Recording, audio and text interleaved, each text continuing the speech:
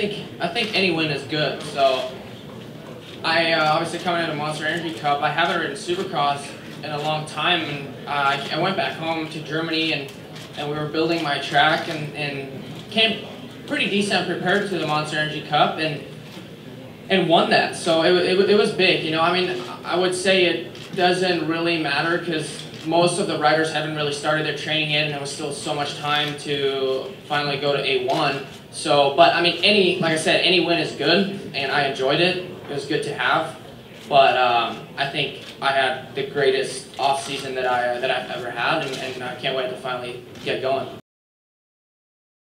I've changed a lot of things. I would say I've probably turned 360 degrees. I do have a new trainer, which has been.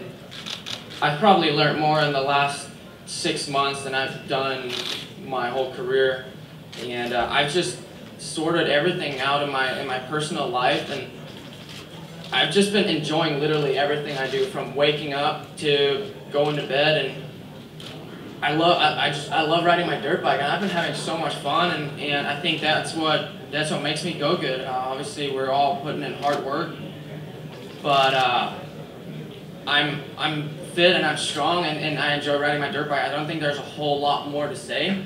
My family life has been great, better than ever, and yeah, obviously we've just been finally waiting to go racing. So I want to be there, I think like everybody, just for the whole year. We've seen in previous years that Anaheim 1 doesn't really matter. You know, you can't win the championship, but you can lose it for sure. And as you can see, I made a couple of mistakes last year that kept me from being in the title hunt. So I'm definitely going to try to eliminate those this year, and just I'm super focused, and I'm happy. I think that's the main part.